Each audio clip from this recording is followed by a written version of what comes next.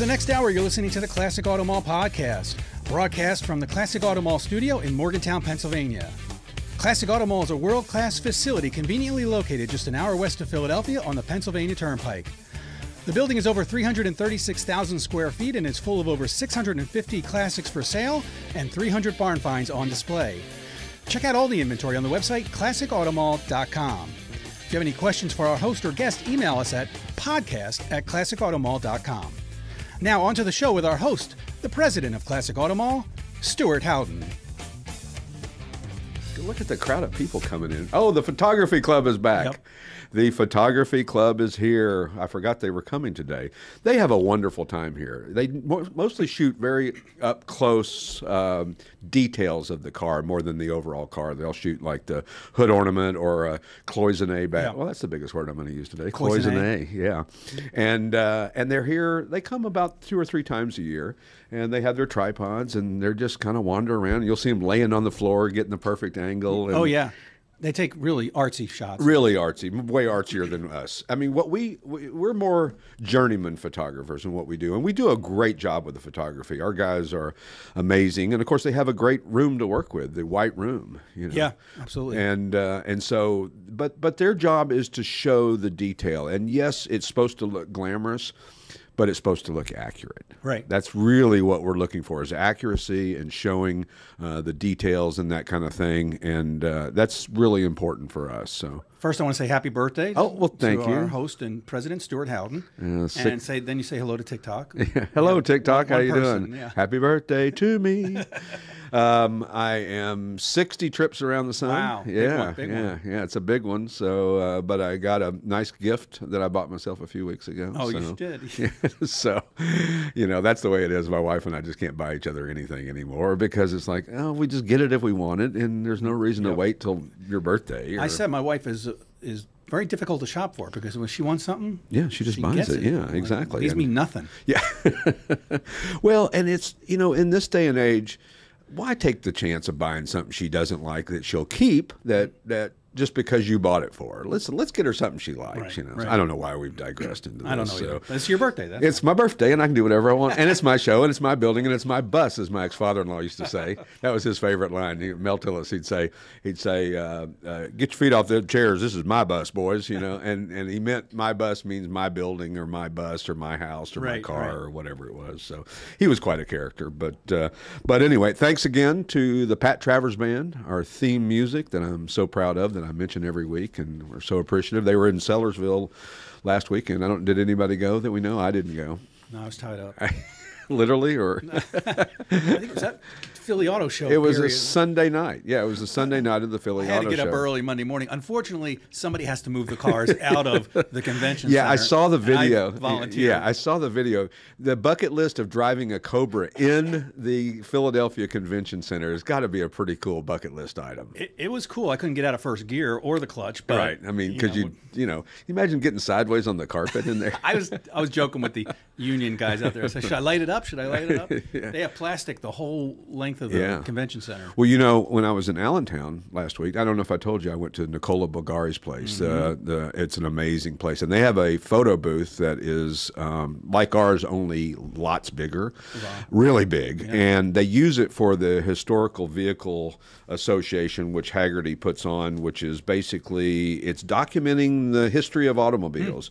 The Haggerty Drivers Foundation actually puts it on, but it's called the Historic Vehicle Association. Okay. And they have their headquarters, if you will, in Allentown at the Nicola Bulgari place, and they had this photo booth that is absolutely fantastic. The curved wall to ceiling and floor to ceiling and floor to wall, and it's just an amazing facility that is in the middle of nowhere that you never see. But they're I think at some point in time they're talking about opening this place. If you don't know, Nicola Bulgari is from the jewelry family Bulgari, and he's a collector of mostly American-made automobiles, and he picks oddball stuff that he bought a 40 Chrysler four-door from us to restore. And that's just an unusual car. It's not normally guys with high net worths usually are collecting Duesenbergs and things like that, but he likes American cars. And he's got a private collection up there, and they've built kind of a campus up there. They have a drive-in movie, and they have a lodge, and they have separate rooms for everything that's going on, a upholstery shop, a metal shop, a engine shop. It's really well done. And I think the plan eventually is to open it to the public, which it deserves to be, because it's almost kind of like the GM Heritage Collection that's not open to the public. That you end up, it doesn't get shown to people, and what a shame that is. So, but anyway, it was a fun trip to go up there, and hopefully more people will get to see it as time goes on. But again, boy, we had a good week. We had cars rolling in like crazy. We got the coolest 70 Chevrolet C10 pickup, black. It's got the cool, I don't know what wheels are on there, but they're just cool looking wheels. And it's got the 454 in it with a Saginaw 4-speed. Now, normally you see a Muncie 4-speeds, but you don't see Saginaws. It's rust-free underneath, and it's got all the documentations from the restoration, and it's got, as our writer likes to say, miles deep paint. Miles deep. Remember him? Miles deep. Old Miles. 70 C10 is one of the epic trucks, and they're so hot right now. They are so incredibly hot. And, that rust-free undercarriage, what people don't realize, we always talk about, people say they don't want to drive their car in the rain, and people say, well, don't you wash your car in water? And so water comes down on it. What's the difference? Well, the difference is not the water that falls down onto the car, even though there is what they call acid rain, whatever the heck that is. But it's the undercarriage stuff. It's the driving down the road that mud and salt and different things can collect in areas where it's hard to get to and hard to clean out, and before you know it, you got rust issues. So when you see a nice clean undercarriage, you know why. So beautiful C10, clean undercarriage. I also got another Mitsubishi 3000 GT VR4. That's the twin turbo 3-liter, 300 horsepower. 300 horsepower doesn't sound like a lot anymore. It was back then. In 92, that was a lot of horsepower. It was a lot of horsepower. And this one's one owner. We call them rocket ships because they're just so cool. They don't last long here, and we get them pretty regularly. Yeah, they're so if you're in the market for one. Yeah. And this one's got 29,000 original miles. It's got the original window sticker, all the service records, all the good stuff. So, and then we got a 49 Diamond T Model 306 truck with a mid-engine mounted 350. Have you seen this thing? No, I did not. It's got a pneumatic tilt bed. There's another big word today.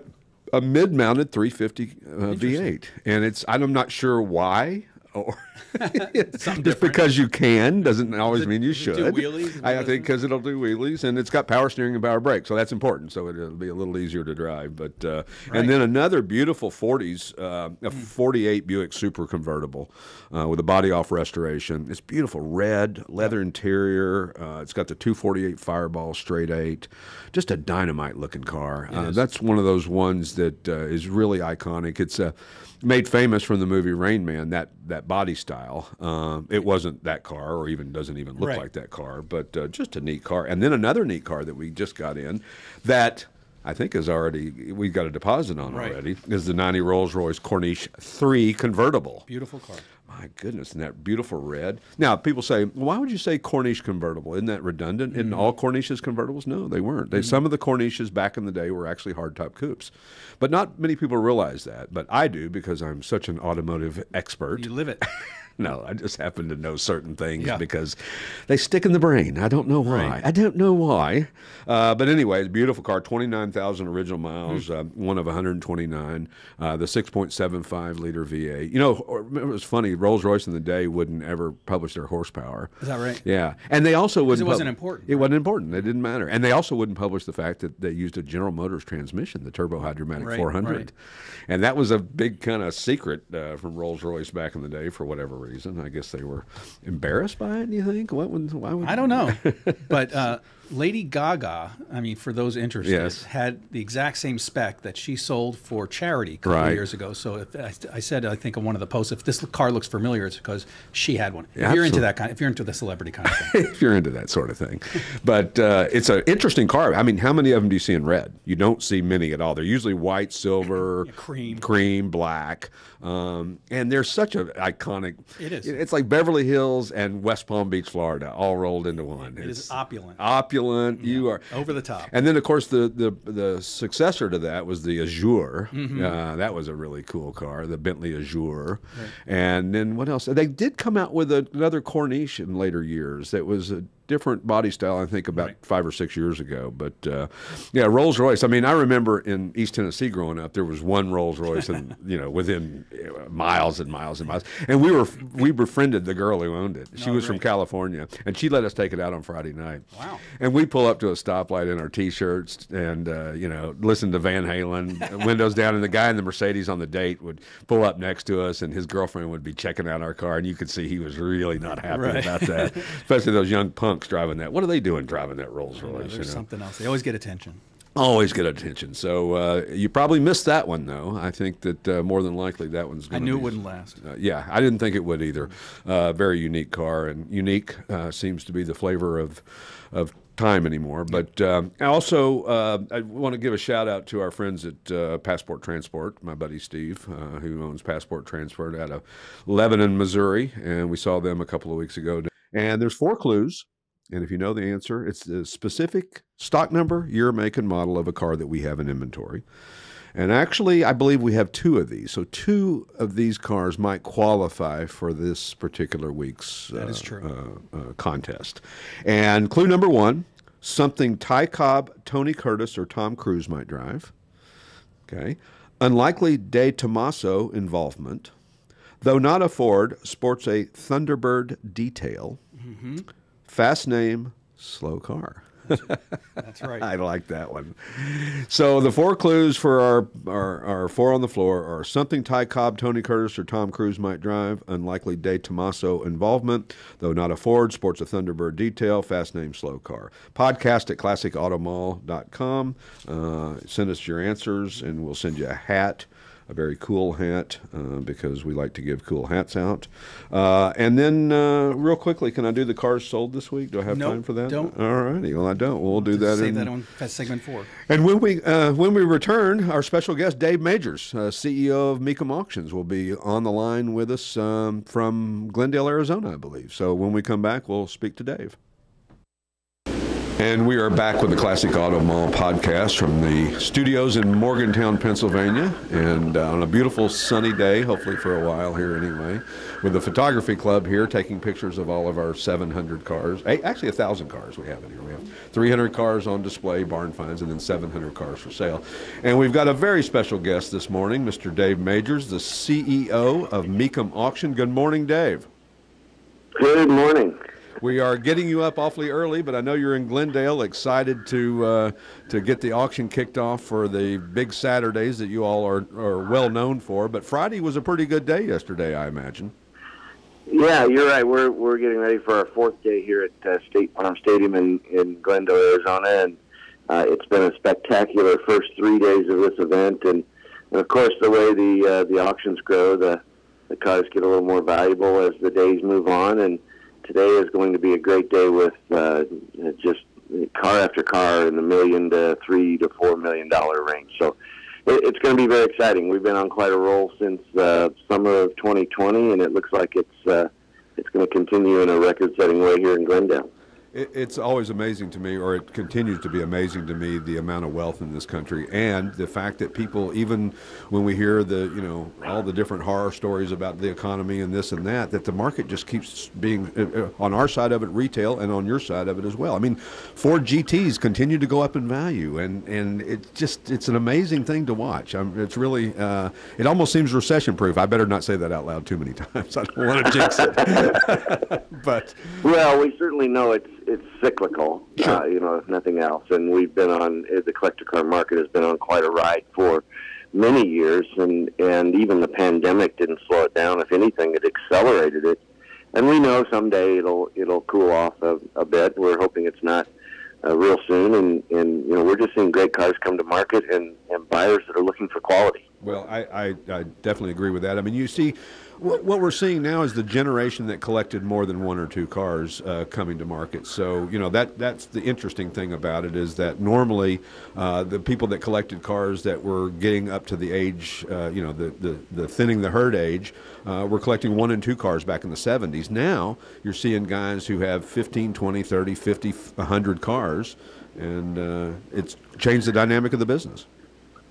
Yeah, and I think that's been the backbone of this current ride that we've been on. This trajectory is that we're seeing a lot of great collections come to auction. People that have been great stewards of beautiful cars, and unfortunately, a lot of these are coming from estates that need to be liquidated. But most of what we see now, and most of the attraction, are with collectors and collections. It's not the the 1 and 2 cars. Right. Who came up with the idea, which was brilliant, by the way, of branding the collections, the Joe Smith collection, the Frank Smith collection? That's a brilliant thing that a lot of the other auction houses are copying now. Yeah, it just makes sense because those collectors are very well known, and as you know, the collector car community is a very tight knit community. Everybody kind of knows everybody else, and it just makes sense from a marketing perspective to let the market, to let potential buyers know who the collection, where it's coming from. Sure. Because that just denotes the quality of the collection. And we see that day in and day out. Sure. And I think also, too, there's a little ego involved in classic cars to for some people. So it's always nice to see your name in lights, especially if you're not used to that. If you're, for those of us who've been in the business a long time, we don't get starstruck as much anymore just because we're so used to seeing the famous people that come around these type of auctions. But for some of the guys who, might live in the Midwest, to see their name on a Mecum catalog, man, they can die and go to heaven. Well, and particularly as I was saying, unfortunately, a lot of the big, well-known collections are coming from estates. It's kind of a final memorial to the collector, and in front of the collector car community, where we put the name on the collection, we display it, at our auctions, we display it before the auctions. A lot of times we'll do small vignettes, either for our Motor Trend television show or on Mecum.com. We produce catalogs for those auctions, so it gives the family something to remember, their lost loved one by, and something to remember their passion. Well, we see that also here because, as we always say, we think there's room for everybody in the hobby, whether it's us as a classic car consignment dealer or as a consignment auction house or as, owners of collections that sell. It's one of those things that I think somebody said there was 25 million cars in the market, and you all handle, 17,000 a year or something? There's plenty to go around. I think there's plenty to go around for everybody. Well, and as we all know, that cars come back around too. So the collector cars are no different than anything else. You buy that prize and you keep it for 2 or 3 years, and then you're kind of used to that and you're ready for something new. So you take that back and sell it at market and look for a new treasure. Yeah, absolutely. And it's funny with collections. We see a widow come into our place here, and it's an emotional time for them because this car's been part of the family, or these cars have been part of the family. But what's really the worst part about it is when the husband, on his last breath, laying in bed, pulls his wife close to him and says, "Whatever you do, don't sell the Corvette for less than $60,000." And that's a hard one to overcome. Yeah. But so Glendale is going on this week, and how many cars in Glendale? 1,000 cars or more? Yeah, we had about 1,500 here at Glendale, and that's the most cars we've ever brought to Glendale by quite a bit, by about 50%. And that's pretty consistent with what we've seen over the last almost 2 years. We left Kissimmee, Florida in January, the world's largest collector car auction. We had 3,500 cars there, the most we've ever had at Kissimmee. We continue to see that at every event that we've been at since coming back after the pandemic in July of 2020. Sure. We've seen some shocking things in the business as of late. Haggerty's valuation to one was pretty staggering. But your Kissimmee sale, $217 million in a 10-day sale. And how many cars sold, 27? How many did you sell? 2,800? About 87%. You sold more cars in 10 days than we sold out of our 336,000 square foot building in 4 years. Thank you. Hey, good for you guys. I tell you, it was really exciting. Every day that we've been going to Kissimmee for, I think it's 17, 18 years, and it's been the world's largest collector car auction for at least half of that. And this year, every day set a record for that day for Kissimmee. That's so exciting. And then, of course, it set a record for us for Kissimmee by, quite a bit. And then, as I think think you probably saw some of our publicity. It was the first collector car auction ever to exceed $200 million in sales. So yeah. it was record-setting, across the board. NBC was purely a Mecum produces content, NBC buys that content and puts it on television. That was it.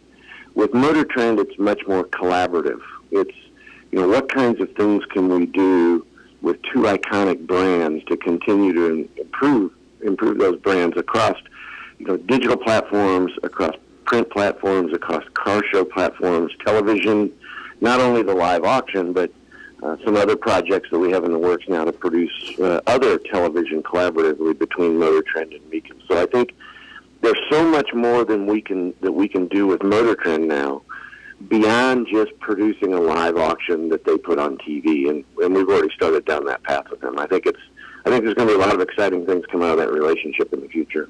Well, and it's so popular. It's funny how popular watching an auction on television has become. When I worked for eBay Cruise in 2001, 2000, back in that era, we weren't thinking that global or that big. We weren't thinking about the fact that people would actually watch this on television. I mean, we were just happy that people would show up and come raise their hand. But I do know, and correct me if I'm wrong, didn't originally Mecum kind of buy time on some kind of obscure television stations just to get the ball rolling with television? Well, we actually started back in 2008 with what was then Speed Vision. Right. That became Velocity, and we were with Speed Vision that became Velocity until 2013 when I came, and we weren't buying the TV time, but it wasn't I would say it's not a profit center. Sure. There was still a license fee involved, but Mecum was spending a lot more money to produce the television than the license fee was covering, and that difference was considered a marketing expense. Right. So then I joined Mecum. I retired in 2012, and Dana asked me to come and work with him at Mecum. So in 2013 I came, and we were at the end of the Velocity current contract, and I decided that it would be a good time to see if there weren't better partners, and then that's sure. At the end of 13 is when we moved to NBC. So so you retired for all of a year. Way to go! I'm sure your wife was thrilled. I didn't like it so much. Yeah, I hear you. If you're not a big golfer or a fisherman, what are you going to do, right? And that is me. People say, well, what are you? When you retire, you're going to go play golf. I say, no, I'm going to go play with cars. And guess what I do now? Play with cars, absolutely. Is there ever a fear, Dave, of kind of showing the wizard behind the curtain when doing these television shows? Do you have those discussions about, you don't want to always show every side of every business. There's certain times that I imagine things that you don't really particularly want on television. You know what I mean? Well, yeah, I tell our people, and when we're working on new television partners or new television contracts, we're not a documentary. Right. When people ask me what I do, what we do for a living, what Mecum does, I tell them that we are first an entertainment company. Sure. And the way we entertain is through auctions. So when we're producing a television show, as I said, we're not there to produce a documentary. We're there to produce entertainment.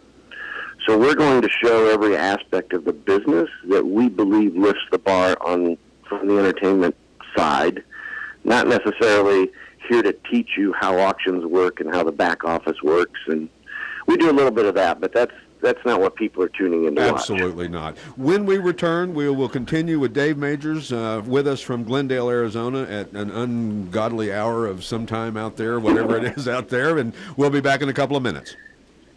And we are back with the Classic Auto Mall podcast. I am allowed to say anything I want because it's my birthday, by golly. So I'm 60. Oh, happy birthday. I'm 60 years young, and I only feel like 62. So that's a good thing.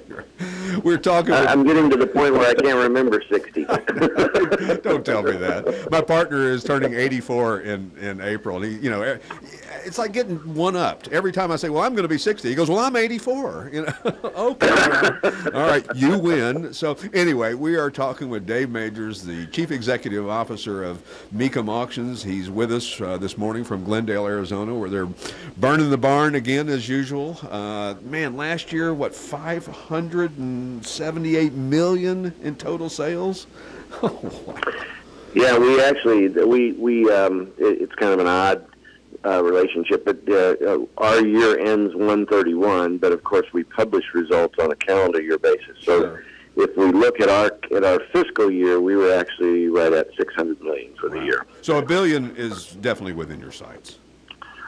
Well, I would be very disappointed if we don't get there. Sure.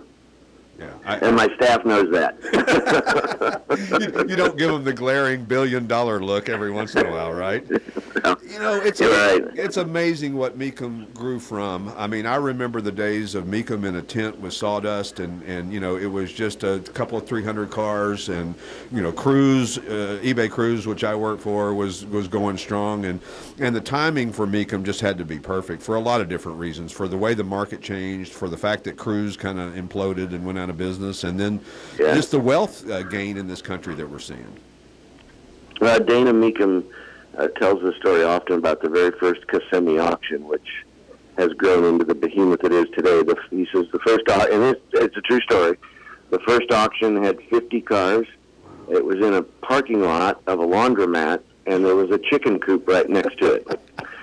And Dana has the best line for our business. You had said earlier, you know, you have to pinch yourself on what this has become. And, of course, often people will ask that question of Dana. You know, Dana, did you ever think that what you started back in 1988 would grow into this? And Dana said, I always thought that. I was just waiting for the rest of you to catch up. Well, you know, it's like my partner here at our outlet mall here in Morgantown.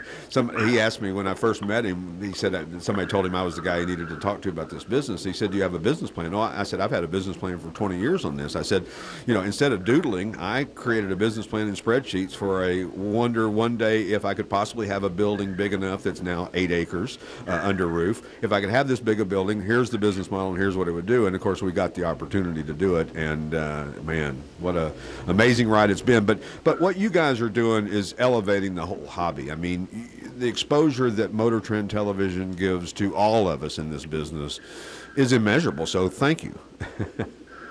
Well, we thank everybody that's involved in the collector car hobby and the collector car business.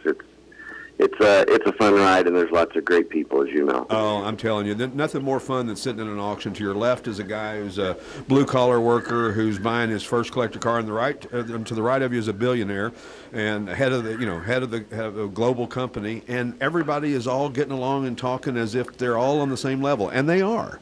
And that's the way it should be. Good people are good people, no matter what your economic status is. I tell people often in interviews, and there's, you know, the question will come up about celebrities and sports stars and coming to our auction, and you know, what do you do with those people when they come to the auction? I said, you know, the funny thing is, no matter who you are, if you're Jay Leno, when you come to our auction, you're just a car guy, right? And you're a car guy like the guy that brought his $5,000 beater, you know, in to sell. So we're all, as you said, we're all on the same level. Well, and our tagline is, and this is very true, and I've had conversations with my staff on this, is your pride and joy is our pride and joy. So if your pride and joy is a $5,000 El Camino, then by golly, so is ours. And when we take pictures and we write a description and we market your car, we do the same for $1 million Cobra as we do for a $5,000. Everybody gets the same treatment, and same with our customers. No matter if you're, you know, how wealthy or not wealthy you are, does not matter to us. What matters to us is that you're a car guy and you're part of this hobby. I got to quit calling it hobby because it's way more than a hobby anymore, but you know what I mean.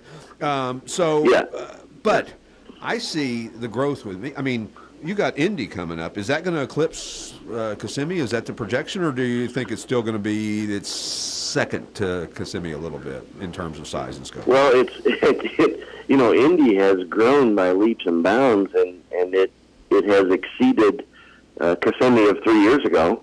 And the problem with Indy exceeding Kissimmee is Kissimmee keeps growing, and they're both growing at about the same rate. So you know, Indy's pedaling really fast to catch up, but Kissimmee's pedaling just as fast as well. And so our consignments for Indy right now are on record pace. We're looking at about 3,000 cars for Indy. We've expanded it to be 9 days, so it's growing into every bit of what Kissimmee is, and it's going to be exciting to see how it turns out this year. Last year was was absolutely incredible. Right. And for those of you who don't know about Kissimmee is basically a suburb of Orlando. Some people may not actually realize where Kissimmee is, but it's certainly on the map thanks to you guys. You've got financial and transportation, so you guys have branched out into other things. I mean, is it more of a convenience thing that you did it for your clients, or was it a profit center always? No, it was convenience, and I actually, as we launched both of those businesses, I reminded my staff and the people that we brought on board to do that we're doing this as a service to our customers, not necessarily to make a profit, but I'm not allergic to making profit.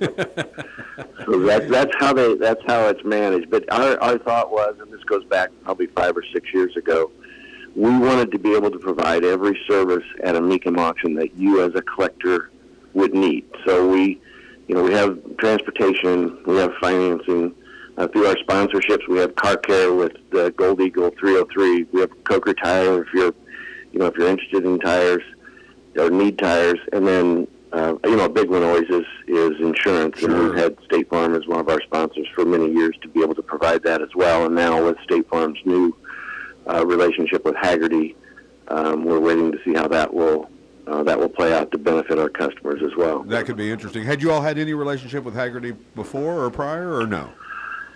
No, we hadn't, because we'd been with State Farm, and all of our sponsorships are exclusive sponsorships. So, we have a sponsorship with Dodge. That's an exclusive sponsorship with Mecum Auction for Dodge. Gotcha. So State Farm has been an exclusive sponsor, which precluded us from working with any other insurance company. Yeah, well, that makes sense, and that's the right way to do business. You can't be everybody. You can't be everybody's. You can't have everybody as your master. It just doesn't work that way because it's not fair to everybody. Because somebody gets left out in the cold usually, and that's no fun. So, but yeah, and when we started our sponsor program, we were there were 3 goals we were trying to accomplish. One is to be able to provide all the services for everyone. For every collector car enthusiast. The second was we wanted a very well-respected brands, and lastly, we wanted to be exclusive. We didn't want to have you walk into our auction and there's 50 different sponsors. It's right.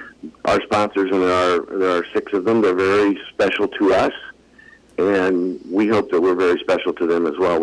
Every sponsor that we brought on back in 2014, when we started that program, is still with us today. That's probably unheard of in any industry, would you think? I mean, that's remarkable.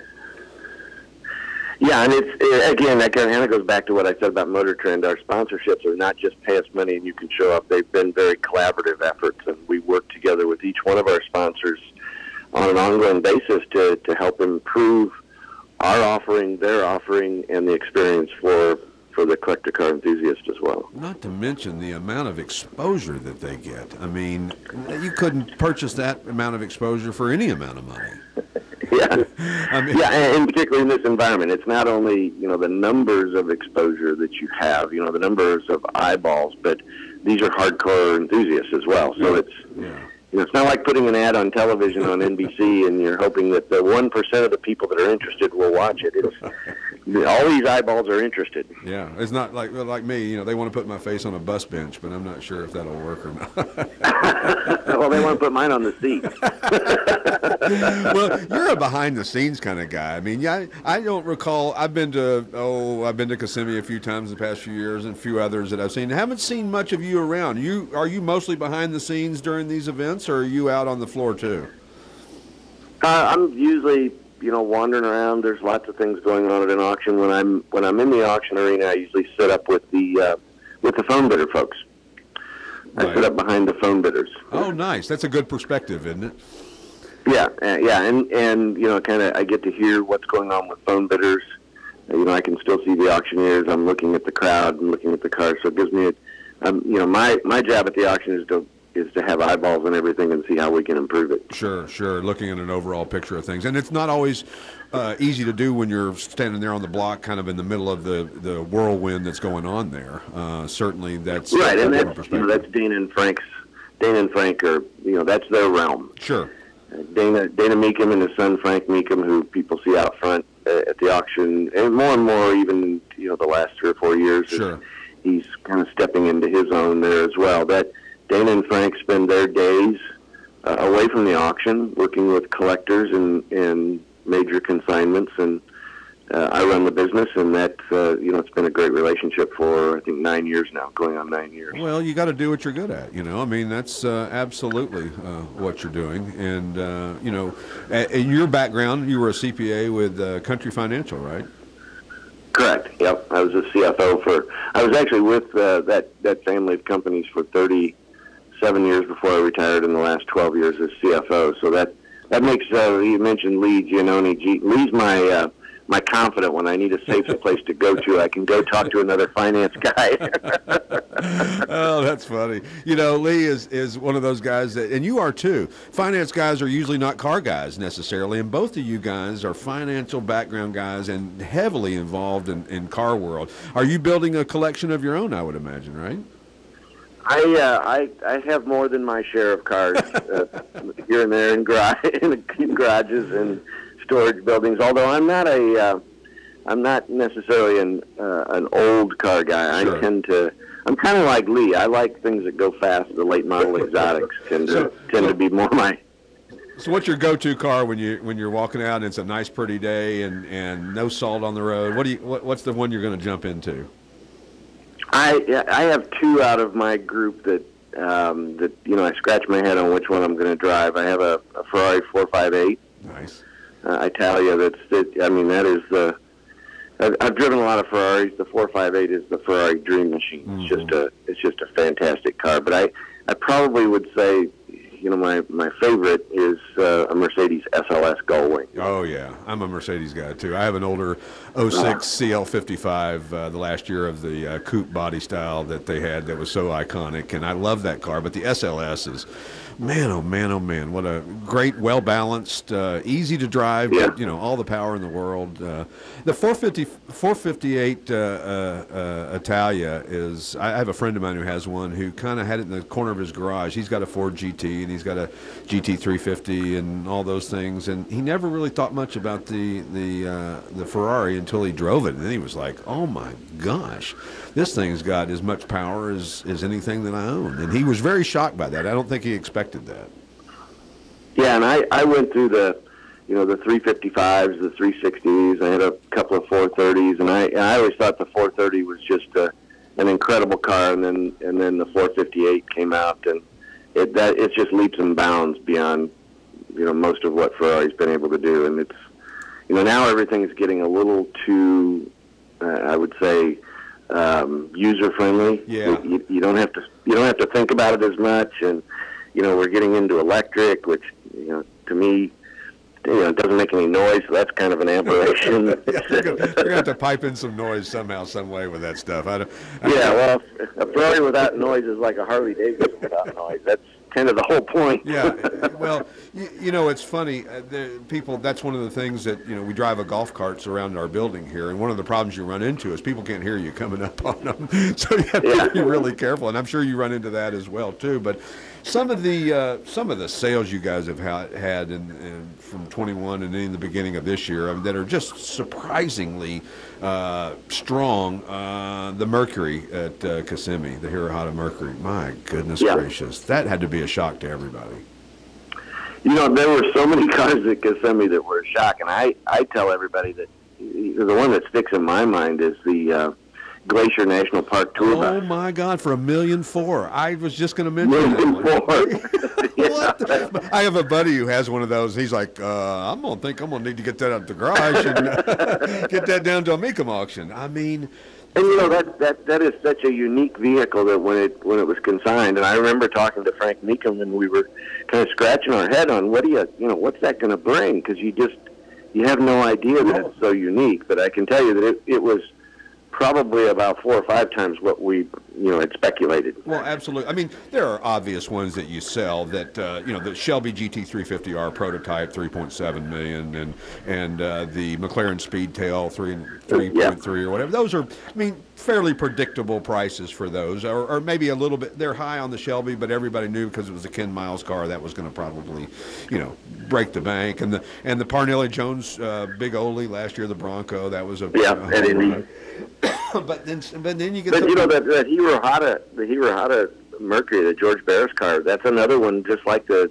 Glacier National Park. You kind of have a hard time figuring out what you think that'll bring. Right. And then for it to bring in excess of $2 million was really a home run. Right, and you know, of course, that's it's a testament to what you guys have done too, because you know, for not only for the family that owned it to bring it to you, but for Wayne Carini to have a part in that, and to say that, you know, this was the right place for the car. I mean, you know, Wayne's very well respected in this hobby, and when he says something, you know, people pay attention, and so that's a real feather in your guys' hat as well too.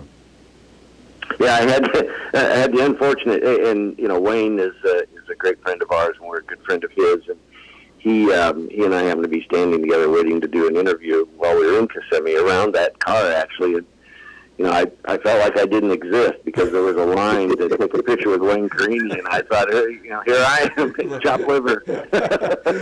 Welcome to my world, Dave. Yeah, he's a very popular person, and rightfully so. He's just a great guy. We appreciate your listening to our show today, and don't forget, when you're in southeastern Pennsylvania, come visit us in person. We're open Monday, Tuesday, Thursday, and Friday from 9 a.m. to 5 p.m. Wednesday is our late day, and we're here from 9 a.m. to 8 p.m. Saturdays we're open from 9 a.m. to noon, and we are closed on Sundays.